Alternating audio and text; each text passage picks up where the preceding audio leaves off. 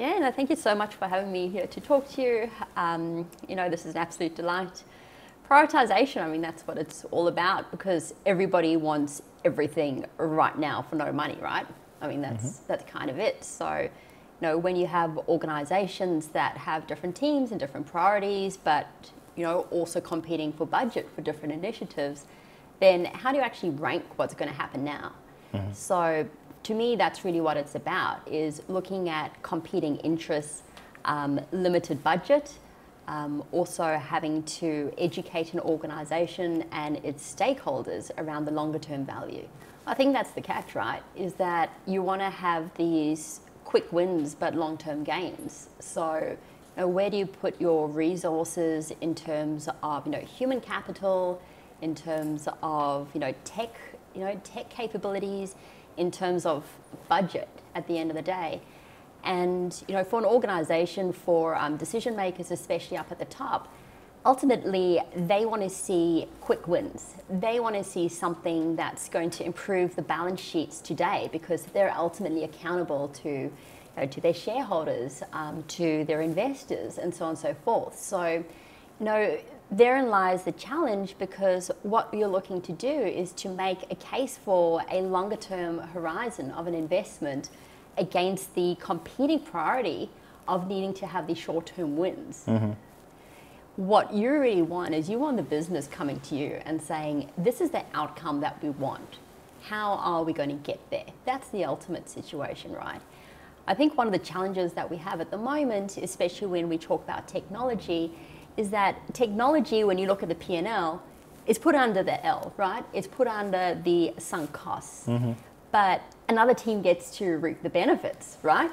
So for example, you might put in a CRM, and then, it's like, the tech team, they're spending all this money, they're spending, all of our time getting all these workshops happening, et cetera, to get this whole thing standing up. And then 6 months later, you have the sales team going, we've improved our performance, we have slimmer margins because we've actually been able to cut the human capital costs, we're improving our performance, et cetera. So it becomes this little bit of an imbalance, right? Because the tech team is seen as costs, whereas other teams are reaping the benefits. So, if we can think about, two things: rebalancing the conversation, that tech gets the recognition for the wins, I think is one thing. But secondly, also tying tech initiatives into the organizational goals, to say, if the organization wants to do X, Y, and Z, this is how we can help you get there. I think that's the $1 million question at the moment. Actually, to call it a $1 million question is probably undervaluing it by quite a lot, right?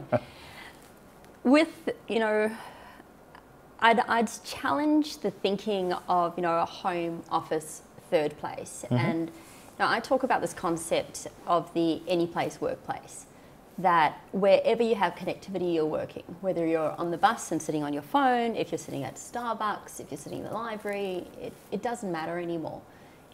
It's a matter of where can we connect, how can we connect in. So, the future of work, the future of connection, of company culture, is something that we're still yet to see.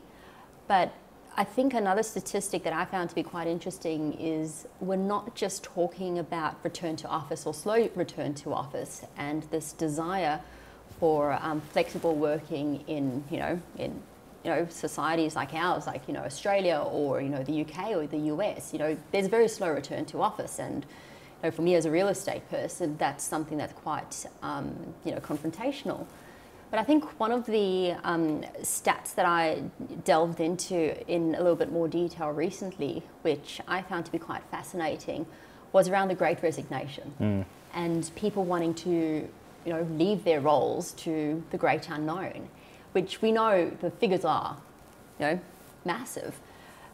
And you can, any poll might say between 30% to 60%, right?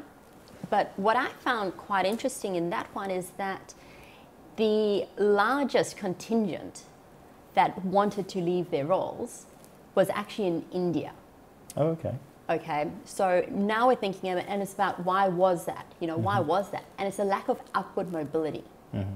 So if we think about, India's role at the moment, great tech talent, call centers, so on and so forth. If we lose 40% of that workforce because they're dissatisfied, we're actually not talking about offices and spaces. We've got to look at, how do we retain that talent, wanting to do the types of roles that they do? How can we give them a higher and better purpose and upward mobility to be able to do that? So, I think when we're talking about hybrid work, remote work, when we're talking about return to office, future workplace, etc., we do need to kind of cut it down. We do need to segment it by location, demographics, role type, personality type, introverts, extroverts, etc., etc., etc. Because these stats are too broad.